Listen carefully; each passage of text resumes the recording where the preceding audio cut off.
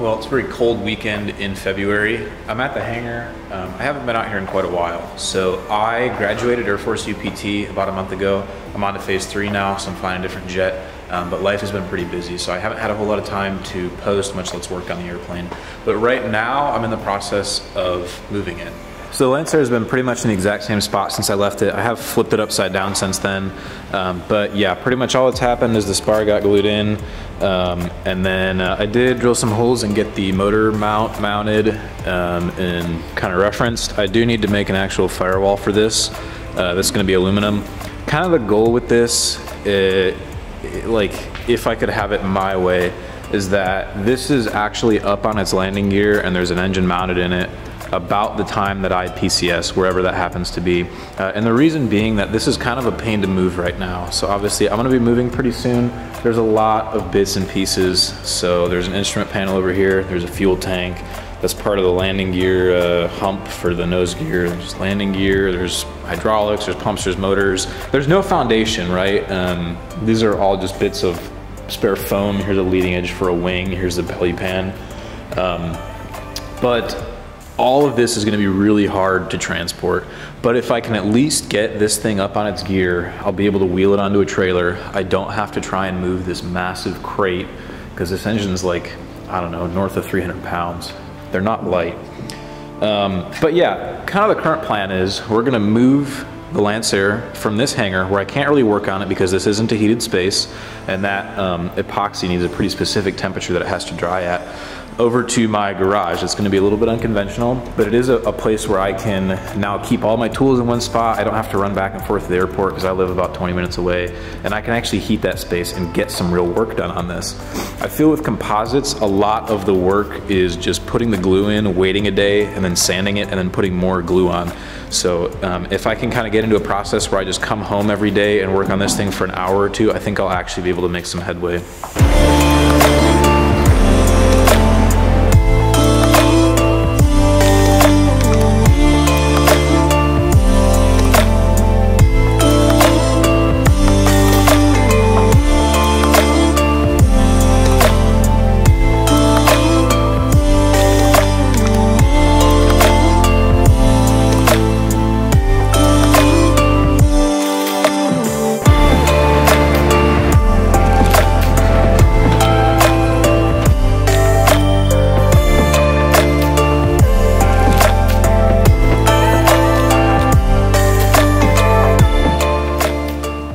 Well, it's not much, but we got the Lancair unloaded and it is now resting comfortably in the garage. Well, we've got an engine. It's not much, but it'll make a decent core. There we go.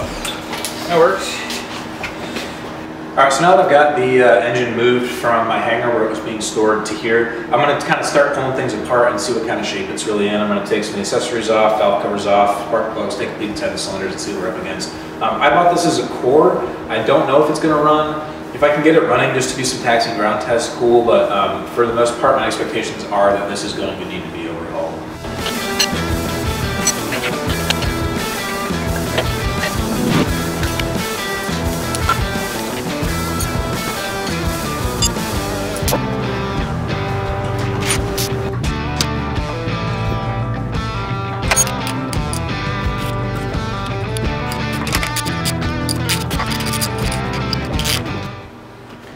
So just looking in the accessory case right here, this isn't good. Looks like there's been a gear rubbing against this right here.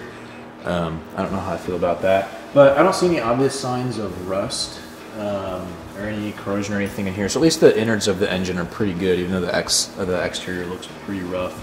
But we're gonna keep kind of digging into this and see what we end up finding.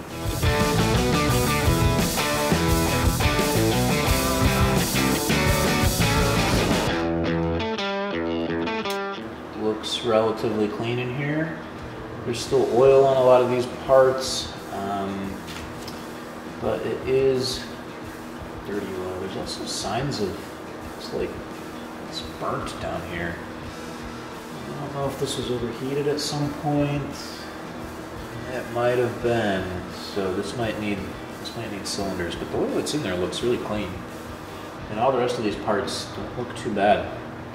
I wonder if she'll turn over and if we can see that these valves aren't sticking. think any of these valves are sticking, which is good. Well, it turns over. All right, so it didn't take a whole lot of time to take a peek at this engine, but it does turn over. From what I can see, everything looks relatively clean inside. There are some bits of where it looks like it was maybe got a little too hot down here. I don't know what that is. Yeah, for the most part, this looks like a solid core, and that's just what I bought it as. Do I think it would run? Yes, absolutely. Do I really trust it in an aircraft right now? No, definitely not. So down the road, I think this is going to get overhauled either by myself, or if I have the money and don't have the time, I'll send it off to get overhauled. But at least I know that for the most part, this is a decently solid core, and that's really all I bought it as, was a core. So from now on, I can shift focus, kind of button this up, put it back together, maybe fog out the cylinders so I don't get any rust in there, and tape everything up to kind of seal it off as best I can. But for now, this is going to kind of get put on the back burner, and we're going to focus on just getting the airframe done. Alright, so I'd love to sit and just play around with this engine all day, but some of the Lancair is still over at the airport, so I'm going to go over there and try and move all the rest of the parts into the garage today so that I can use Sunday and Monday to get a real start on this thing. Well, after a long day and quite a few runs back and forth between the airport, just about everything has been moved over. I'm just missing the wing skins. I'm going to go back for those tomorrow. But as it sits tomorrow, I can re-level the airframe, get it flipped upside down, start working on the belly stuff and the rear spar, which is right there. And then I can actually start cracking away at this thing. So the move is complete.